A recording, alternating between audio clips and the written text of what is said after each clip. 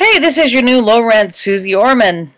I say that because I'm trying to give you some financial advice on stuff I'm learning um, pretty quickly.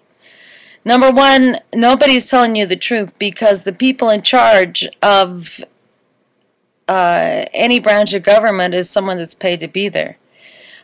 I hope you all are reading the little things that come in your credit card statements because they tell you how they're changing your interest rates and how they're changing when you go to the ATM. They tell you how they're changing your money, but they do it really softly so you don't really notice it. Now, if you were like me and, when the houses were selling well and you wanted to fix them up and use a little credit, well, you use some credit and then you would get a couple of letters a week from other bank card companies that wanted your business. So they'd give you a good credit rate, like 3.9% or 5.9%. Well, now they're taking all those away. I got to tell you, you guys got to look at your statements. You have to see what's going on.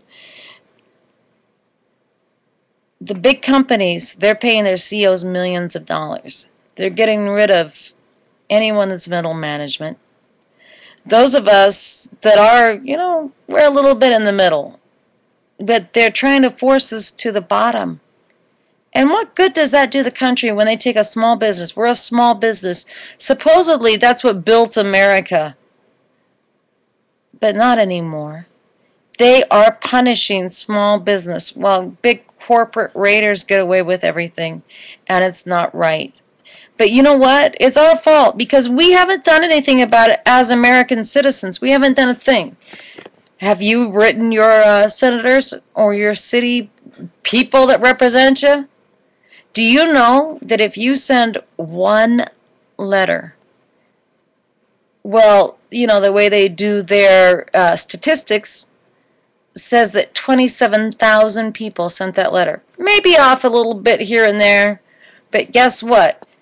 Write those letters because they know most people feel like that person that wrote the letter. And I'm an angry American. We have tried really hard to always pay our bills on time, to keep those interest levels down, to, try to get ahead so at some point in our life we can play. Isn't that the real American dream? The real American dream is to just take care of your family and yourself, not worry about bills, and be able to just, kick back a little bit. I know a lot of people took it to the wrong extent. They thought they needed, 10 cars and big houses and stuff.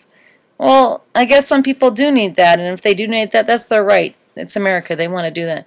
But some of us just work hard, we're honest, in business, and we say to people what we're going to do, and we do it.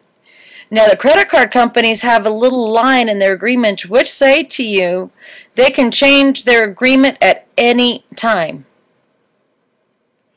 How fair is that? What if you said to somebody, okay, I'm going to sell you tires, but at any time I can change my agreement. If those tires go flat, even if it's in 2 days and it rolls over and kills your whole family, I'm not responsible.